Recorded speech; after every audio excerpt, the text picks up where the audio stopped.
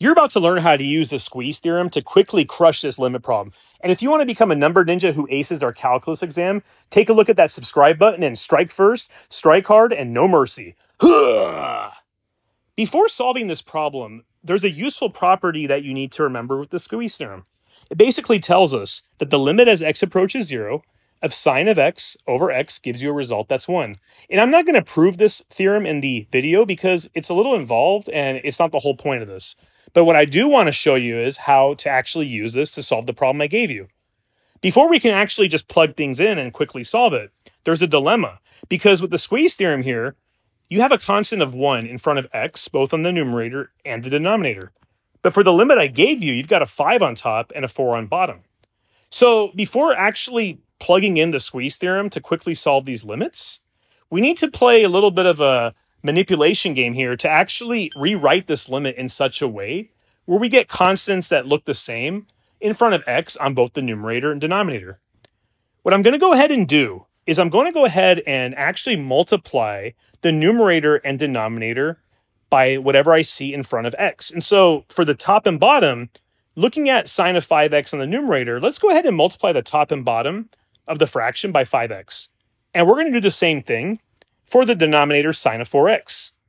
And the reason why I'm doing this is, even though the problem looks like it's more difficult now because you've got more terms, the fact that we have a product of terms here actually let us use a really cool trick, remembering the properties of how limits work. Do you happen to see it? Okay, so remember that when we have a product of terms, we can break it up into a product of limits. But before we do that, we want to make sure that for each fraction that we have, whatever you have on the top in terms of x has the same constant in front of it, like the bottom, right? And so what I'm going to do is I'm going to break this up into a product of 3 fractions where we're going to take the limit of each one.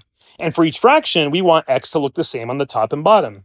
So what I'm going to do then is I'm going to have the first fraction be sine of 5x over 5x. The second fraction will be 4x over sine of 4x.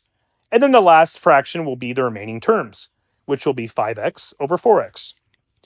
And when I break this up, you now have a product of these fractions, and the limits themselves become a product of limits also, right? So now we have a limit as x approaches 0 of sine of 5x over 5x times the limit as x approaches 0 of sine of 4x over 4x. And then this right-hand limit looks really easy, because if you look at the right-hand side, notice how the x's cancel out. So that limit just simply becomes 5 over 4, right? And what I'm going to do is I'm going to tackle that one first, and that result 5 over 4, I'm going to bring it in front and multiply it by the other 2 remaining limits.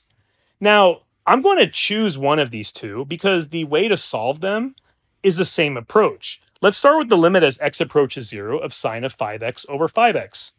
Now, this is kind of like the squeeze theorem now because you have the same constant in front of x on the top and the bottom.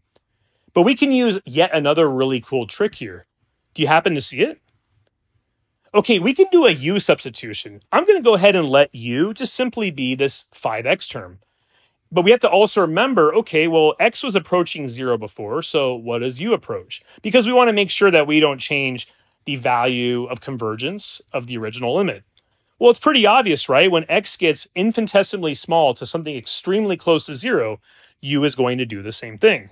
And so the limit as x approaches 0 of sine of 5x over 5x can be rewritten in a way where we simply plug in what u is, and we get this new limit as u approaches 0, because now we have a new variable, of sine of u over u. And guess what? That's where we can use the squeeze theorem that we talked about above. Because whether it's x or u, we know that that important property can now be used.